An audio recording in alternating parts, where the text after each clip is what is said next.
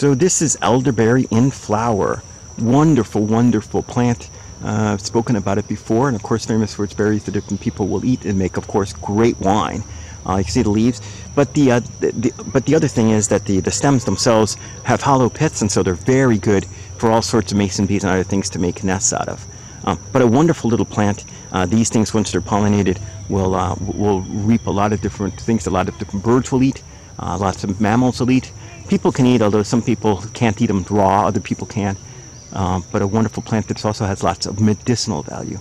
It's been used in lots of different things, including famously in a Walking Dead episode when they were trying to prevent disease using that.